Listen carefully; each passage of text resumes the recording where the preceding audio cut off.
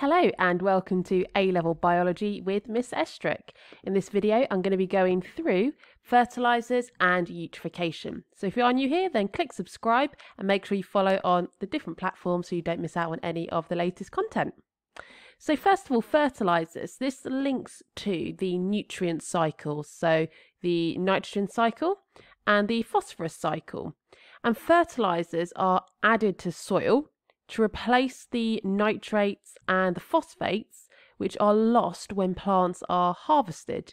And if they're harvested, they're therefore being removed from the cycle and taking those nutrients with them. So that's why we have to add fertilizers to replace the nitrogen and phosphates which are lost. And there's two options. You can either use a natural fertilizer, which is animal manure, or it could be an artificial fertilizer, which is inorganic chemicals which are synthesized. Now there's pros and cons to both. Natural fertilizers are much cheaper. In fact, they're free if you already own farm animals. The downside though is you have no control over the exact proportions of the different nutrients within the manure. So artificial fertilizers, that is their big benefit. You can control exactly which nutrients, minerals are within the fertilizer and the exact proportions to meet the needs of the crops that you're growing. The big downside though is they are very soluble in water. And the reason that's a disadvantage is they'll dissolve in the water within the soil, so the rainwater, and then they'll be more likely to leach or wash away into nearby rivers, and that can have big negative impacts on the environment. There is an advantage though to them being highly soluble as well for the plants, and that is they're more easy to be absorbed. So looking at the environmental impacts, I use the term leaching.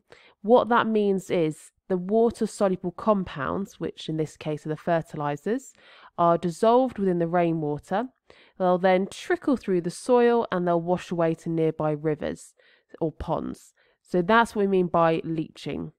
And that process of leaching leads to eutrophication. So eutrophication, we'll go through it step by step. The first thing, as we said, is the fact that the nutrients, and in this case nitrates, can be leached from the soil. And if that then reaches rivers and ponds, it will encourage the growth of the algae within that water. So you end up getting this blanket of algae on the top surface, and that's often called an algal bloom. And that blanket of algae blocks the sunlight from reaching any of the plants lower down in the water. And because there's no light reaching those plants, they cannot photosynthesize and they will die. Now those dead plants provide a food source for bacteria within the water. So those bacteria will be respiring and using up all of that dead plant matter. And the reason that is an issue is all of that bacteria respiring is using up the oxygen within that water. And if they've used up all of the water, that means other plant life and animal life won't be able to survive. So that's what we've got here. We've got some fish dying, unfortunately, because there's not enough oxygen dissolved in the water anymore.